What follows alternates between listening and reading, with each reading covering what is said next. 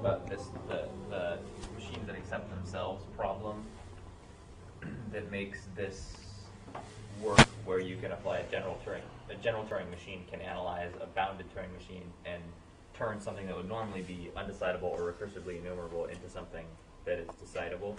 Or it seems like that would be the case with anything, like any of those categorizing Turing machines problems. It's true. Now we know when it loops. Right, but just like any diagonalization, anytime you add a little power so that the higher level can understand the lower level, there's a question about that higher level that it can't figure out about itself. And you can add in a little more power. But the same thing could apply to lots of other Turing machine analysis problems other than just those that accept themselves, right? I mean, In fact, it does, right. Right. Oh, I see. Is the set of all S of n bounded Turing machines an empty language? Right. All those things, right. You can apply Rice's theorem ideas to things like this, sure. All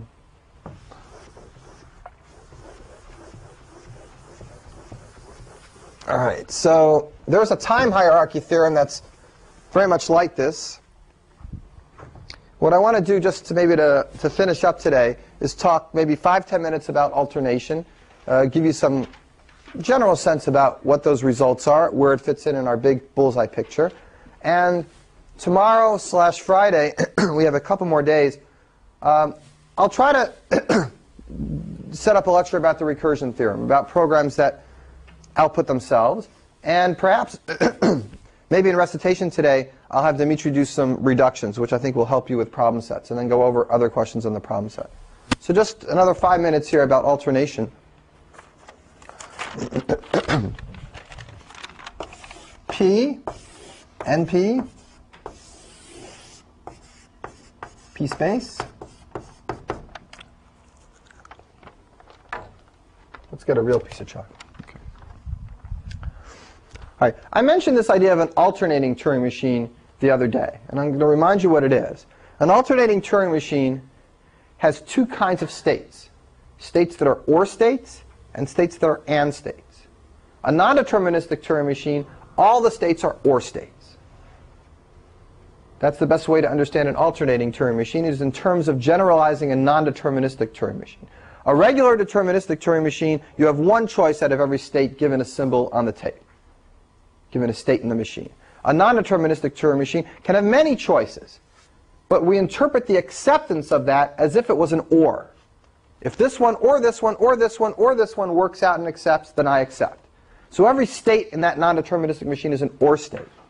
You can define AND states, so that then when there are many choices out of that state, the acceptance idea is that they all have to end up going to accepting configurations before you accept. And if they go to OR states, then there just has to be one of those computations from there that has to work. And if that goes to an AND state, all the arrows out have to end up in accepting configurations. So it's more complicated to decide whether you accept something or not, but your machine is kind of really powerful.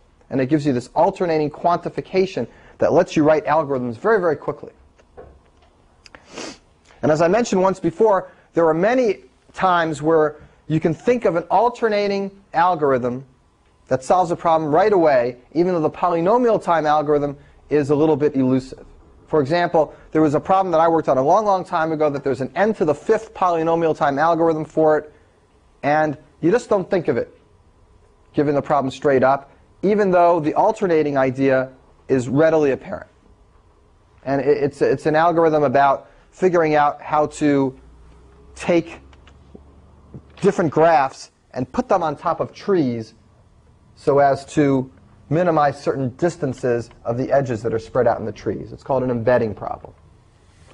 And it's an alternating thing because you spread out over the trees for every there exists, for every there exists. Without getting into details, there are problems like that. So alternation is kind of a nice idea to think about.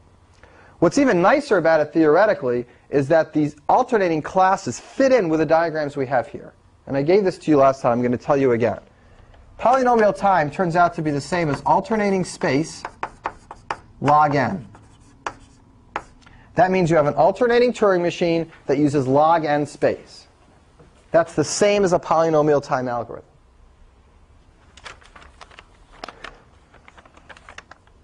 Polynomial space is a time polynomial. If you have an alternating machine and you let it run in polynomial time, that is exactly the same as the things you can do in polynomial space. So this is interesting.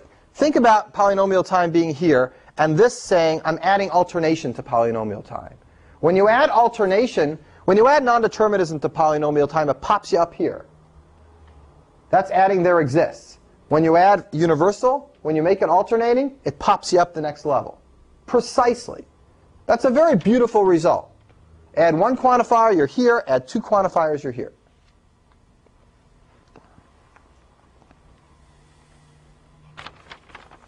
Questions? All right. This is also a nice result, but it goes in the other way. Take space. Remember d space log n that was inside here, the most inner circle in the smaller picture before? Take d space log n and take it out of deterministic Turing machine land and turn it into alternating Turing machine land, and it bumps you up 2 levels to polynomial time. It's completely a dual situation.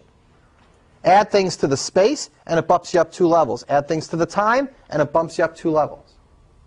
It's a really nice result that these classes completely coincide. No strange overlaps, just completely coincide. What about this, way up here?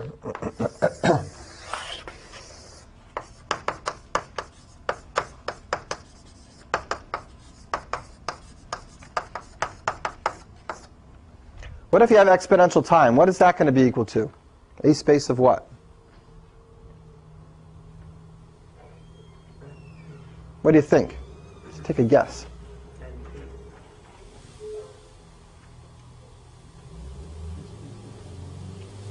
Well, I need a function here, not a complexity class, right? So here, when I added log n to my A space, I got polynomial time. So if I add 2 to the log n, I would get 2 to the polynomial time, hopefully. So that's what happens. Polynomial space with alternation gives you exponential time. This is really the same idea as this. It's just lifted up at a higher level. These two are the same. But this is very, very nice. Now, the proofs of these things are not terrible, but they're also not simple. I mean, they really need a whole class or class and a half. Mike Sitzer's book has these proofs. He splits it into 3 or 4 lemmas each. But the idea intuitively, and I'll just give you a 2-minute overview of this proof, because it's really not so bad. The idea is that you need to figure out how to simulate alternating machines that use log n space in polynomial time. So somebody gives you an alternating machine, and you got to simulate it somehow. So here's the alternating machine. It looks like this. Here's the computation.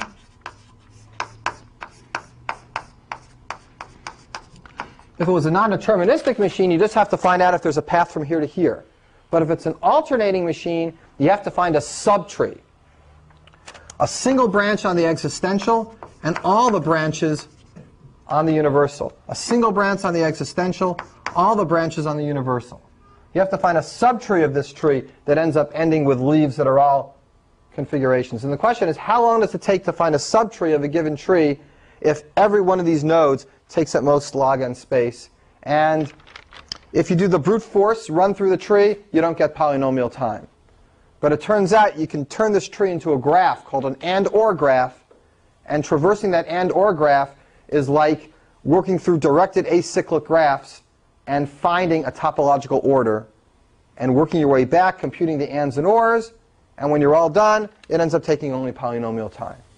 All right, that's a 45-second version of what really needs an hour to completely understand. But at least vaguely you get an idea that it's a simulation whose first attempt doesn't work, but if you collapse the data structure in a clever way and go back to some stuff in algorithms, you can make it work in polynomial time. And all these simulations end up being things that go back to graph theory and algorithms. They don't lie so much in the weird world of like infinity, what Dimitri talked about yesterday. They lie in the world of practical, can you figure out how to simulate one data structure more efficiently with another? So this stuff is not always just pure mathematics. It comes back to stuff that relates to programming, even in this back way. All right, so I want you to know these results because they're really cool and it's really beautiful and you should see them. We won't have enough time